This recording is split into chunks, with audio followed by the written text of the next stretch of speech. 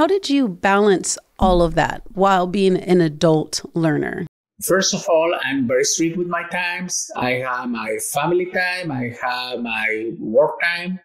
And what I do, I have my routines. I remove all my cell phones, everything, work 20 minutes, hyper-focus in a task, 5-minute break, hyper-focus another 20 minutes, and then have a 10, 15-minute break. And for University of Phoenix, what I did is like every night from 7 to 9, it's going to be University of Phoenix and then dinner with the family. And I did that. That's how I balance. Most of the time, I was ahead of the game, so I was able to complete more assignments. And it was just trying to schedule. Everyone has the same 24 hours. You ask anyone, we all have 24 hours. The only difference is how you assign your times, and you need to be strict. Like if this is family time, I don't care whatever happens, it's family time.